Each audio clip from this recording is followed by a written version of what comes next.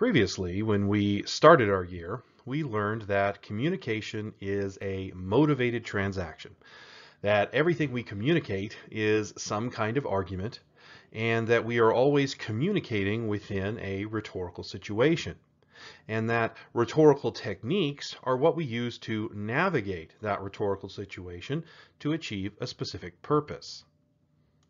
Today, we're going to start talking about style, which is also an integral part of how we communicate.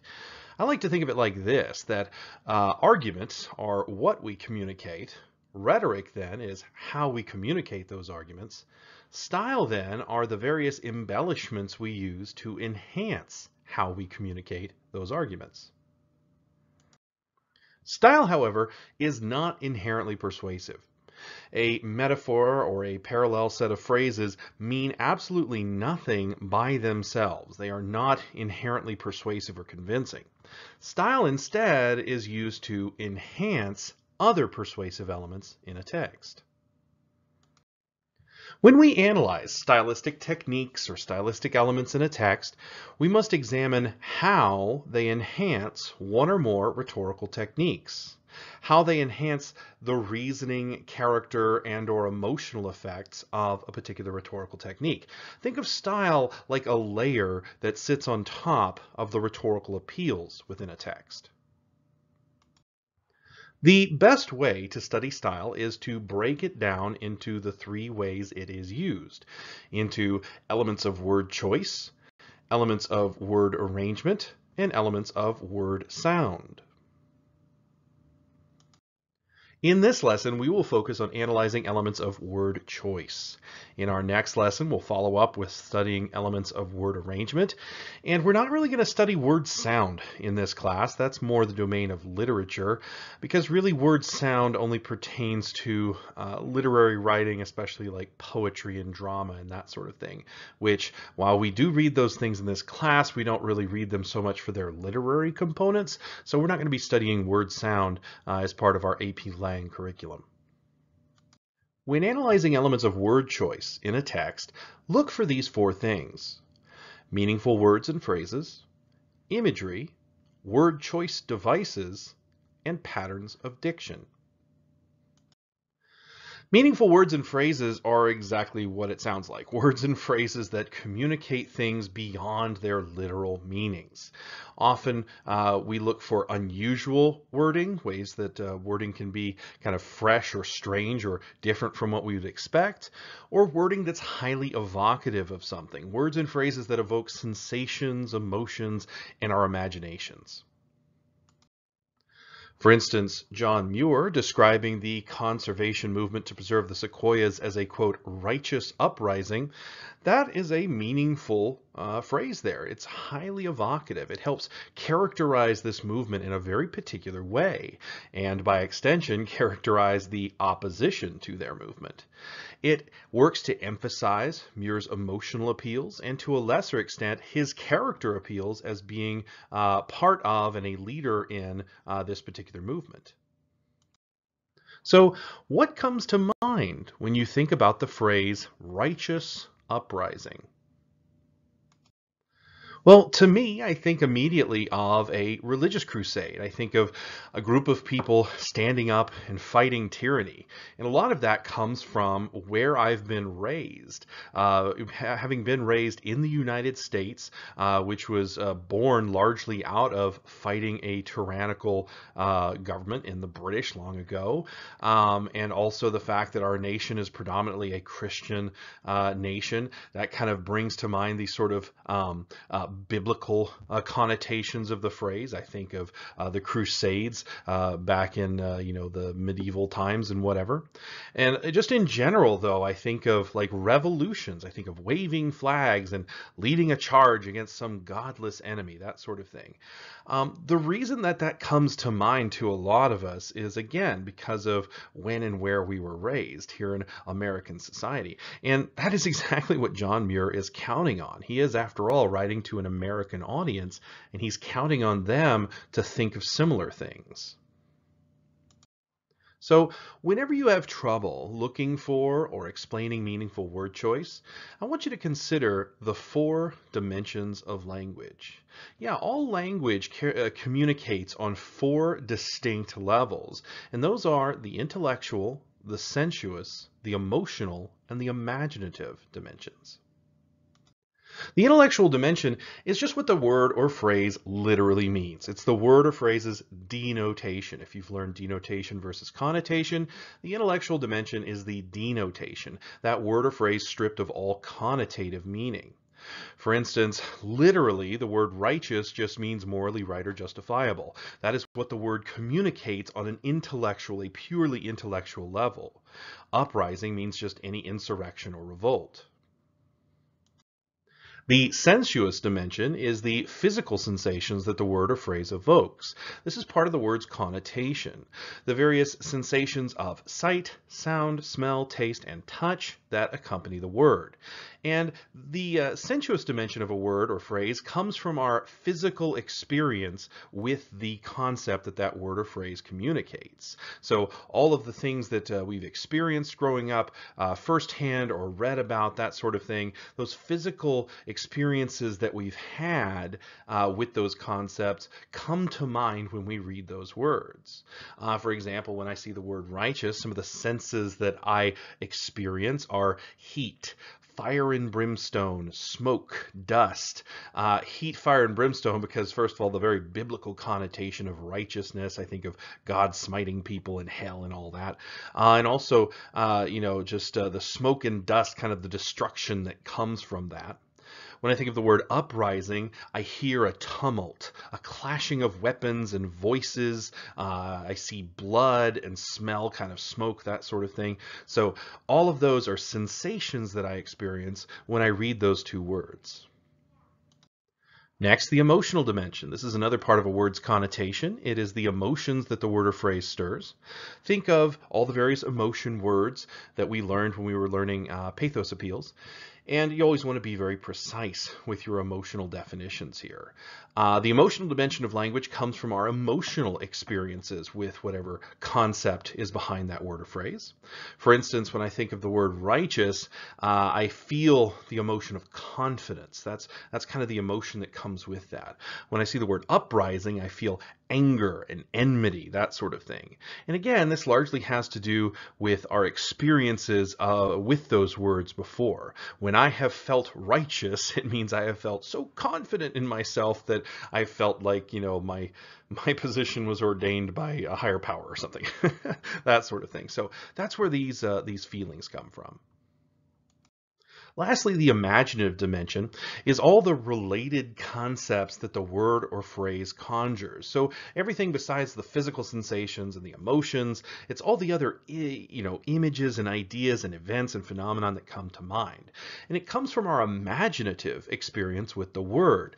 Every time we've read that word in a story, every time we recall that word in some memory that we have, it carries with it that imaginative dimension. For instance, the imaginative meanings of the word righteous, I think right away of the Bible, of God smiting people, of the Crusades, all of those kind of things from literature and from history that are associated with that word. When I think of uprising, I think of all kinds of revolutions throughout history, but of course, as an American, the first one that comes to mind is the American Revolution, which again, John Muir was counting on. All right, let's go ahead and pause this video to complete our first part of the practice activity. In part A, you're going to be practicing identifying and explaining examples of meaningful words and phrases in the John Muir text. When you're done with the activity, go and unpause the video to continue the lesson. In addition to talking about meaningful words and phrases, you should also look for imagery, which is just the use of sensory language. Sensory language is language that evokes the physical sensations of sight, sound, taste, smell, touch when we read them. It's image-bearing language, and it helps the reader experience things when they read. Yeah, sensory experience helps heighten our emotional and intellectual understanding of what's being talked about. There are 5 kinds of imagery traditionally based on the 5 traditional physical senses. Sight imagery we call visual imagery. Things that we can hear, sounds, we call auditory imagery. Things that we smell we call olfactory imagery. Taste, we call that gustatory imagery, which is kind of rare in literature outside of poetry. And lastly, touch sensations would be tactile imagery. By the way, we also call individual uses of imagery, we call those images. Now, usually the term image, immediately you think of what you see, but actually you can have auditory images and tactile images. Those are just individual uses of tactile and auditory imagery. Be careful, however, that when you're analyzing imagery, that you don't accidentally identify imagery that isn't there. This is something that I see year after year when I read the rhetorical analysis essay on the AP exam. Students love to talk about imagery, but they often do it when it's just not there. Imagery has to be concrete and specific. It has to be something that when everybody reads it, they see or hear or taste or smell or touch something concrete and specific. If it's just talking in abstract words, abstract wording doesn't communicate images. Abstractions are not image bearing. So even though you might be able to sense something when you read something abstract, it's purely arbitrary and it's just totally up to your brain. So that is not necessarily considered sensory language. All right. An example of imagery in John Muir's text, which, by the way, there's not much imagery in here. He uses auditory imagery about halfway through his text to describe the logging process that he's observed. When he talks about how thousands of the finest sequoias have been felled, blasted into manageable dimensions, and sawed into lumber by methods destructive almost beyond belief. By the way, when he talks about the sequoias being blasted into manageable dimensions, I had to look this up, but they would actually use gunpowder to blow apart or to help split the larger logs. And that's because their sawmills couldn't handle anything wider than 10 feet. And these sequoias, a lot of them are wider in diameter than 10 feet. And so they'd bore a hole into the center and they'd put gunpowder in there and ignite it to blast it into quarters. And so that's what he's talking about there. So what do we hear when we read this, and how does it make us feel? Well, right away, when we hear about the blasting of the trees into manageable dimensions, we think of the sounds that those explosives make and the sounds of the logs splintering and splitting.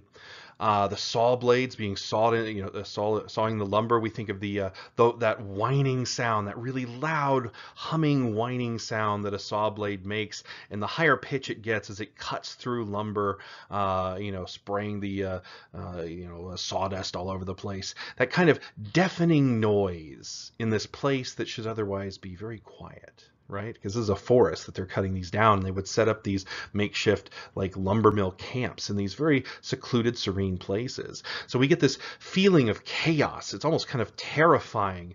Whatever the opposite of feeling peaceful is, that's what I feel when I experience these sounds.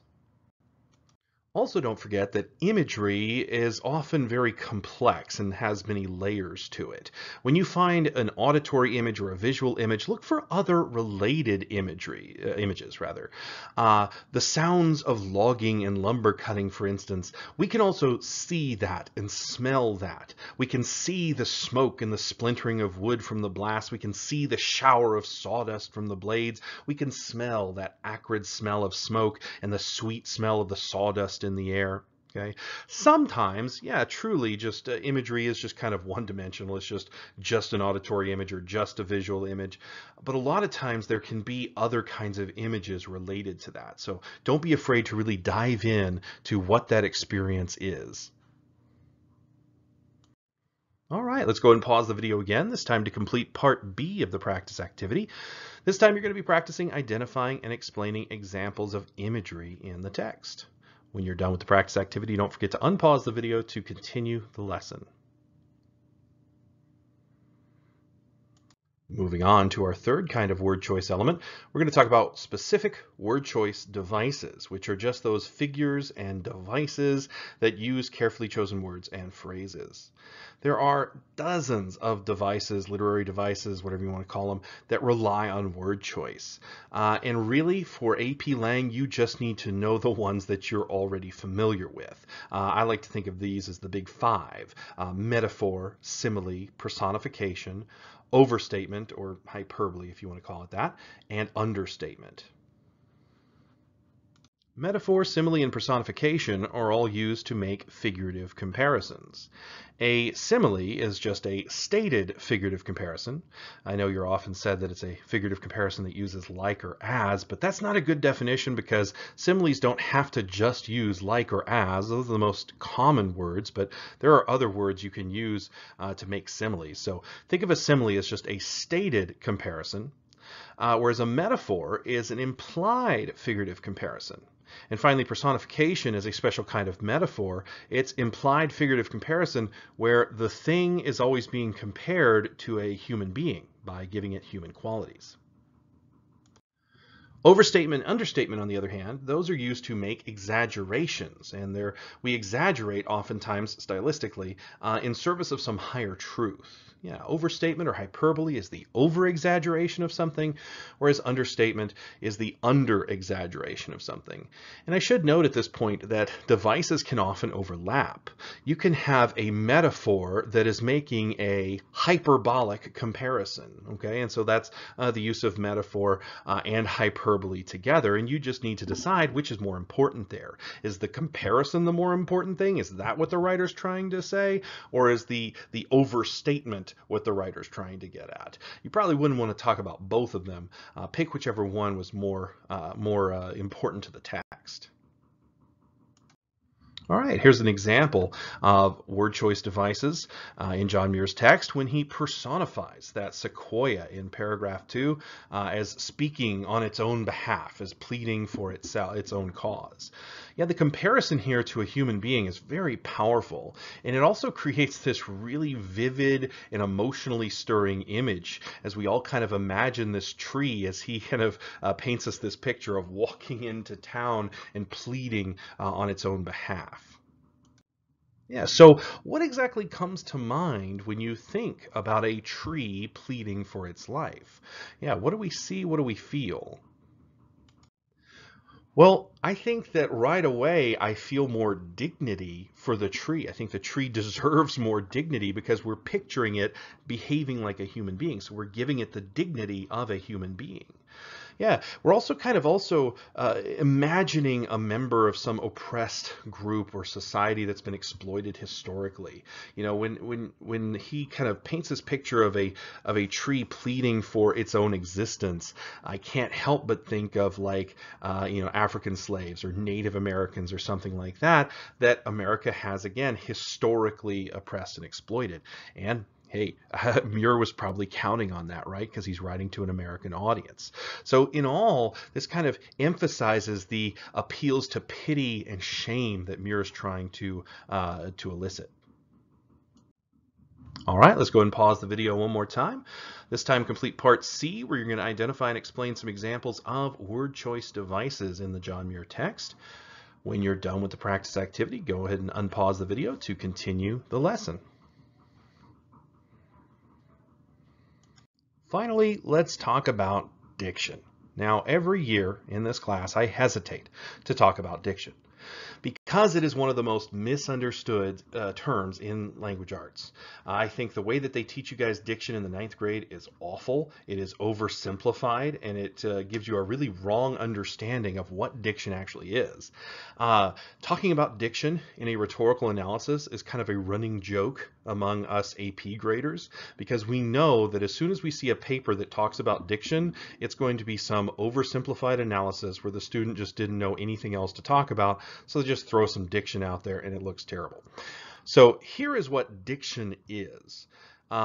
Diction refers to patterns of word choice throughout a portion of a text, or throughout a whole text. Diction does not refer to individual choices of words. I'll say that again.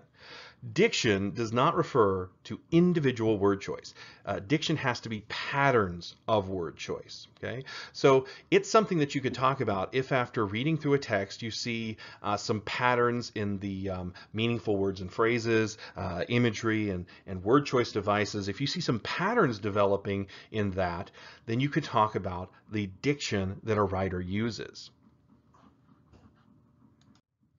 Analyzing diction requires providing evidence of several words, phrases, and/or word choice devices to establish that a particular pattern exists within the text. Now, when analyzing diction within a text, you can't just call it diction. You can't just say that the writer uses diction. That is meaningless. That's like saying the writer uses a pattern within their text. No, you have to describe the diction in some way.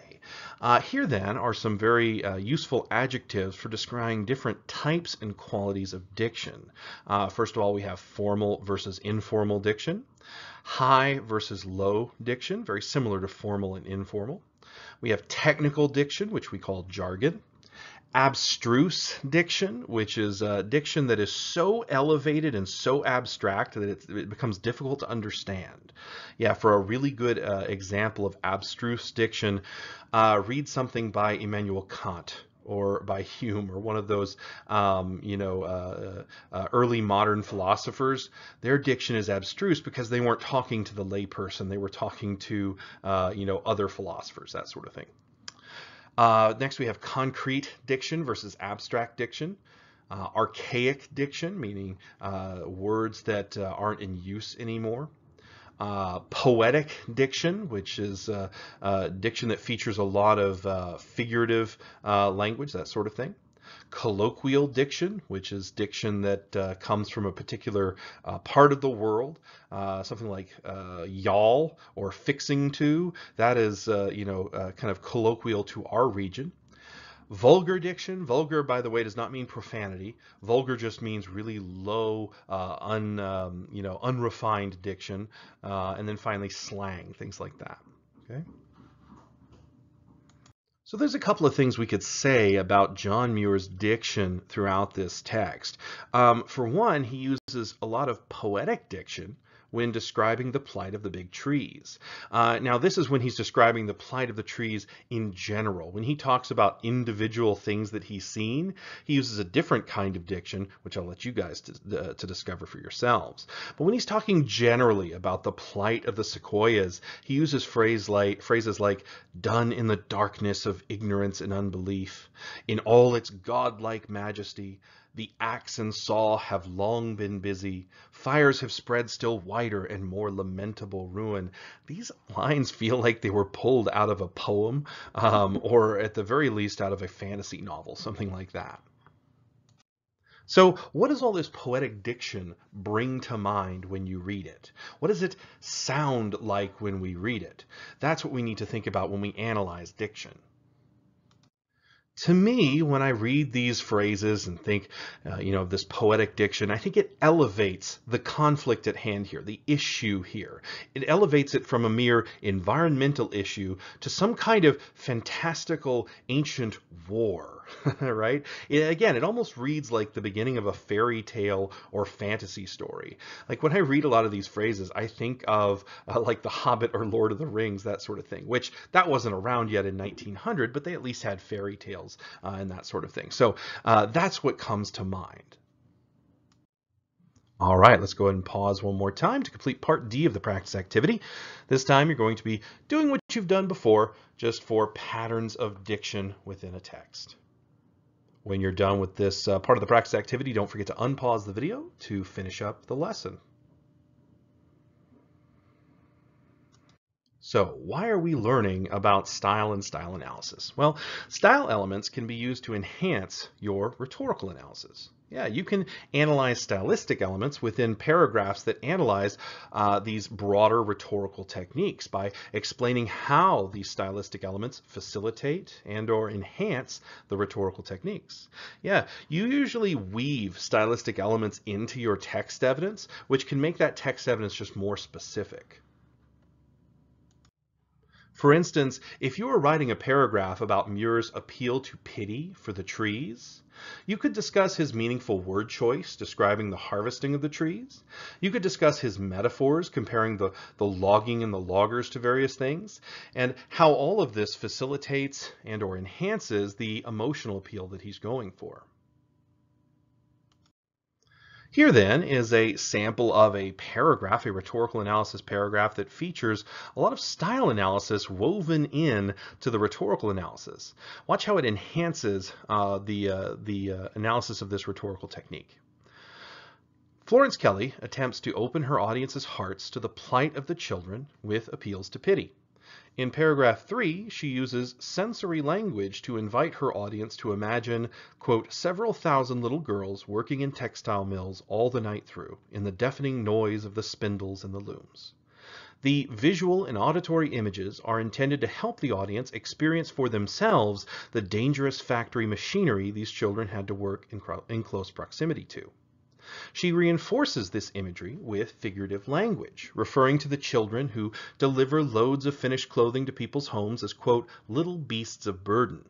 This metaphor compares child laborers to pack animals like horses and oxen, suggesting that, like these animals, the children are used as tools and are denied the dignities commonly afforded to human beings, such as the right to an education and self-determinism. Kelly's sensory and figurative language help foster a sense of pity for child laborers. As the vast majority of her audience likely come from middle class and wealthy households, since the poor and working class cannot afford to attend these kinds of conferences, few are likely to have ever experienced the misery of sending a child into the workforce. By stirring pity, Kelly can overcome her audience's lack of emotional attachment to the issue, which is vital to enlisting her audience's help ending a practice that doesn't affect them directly.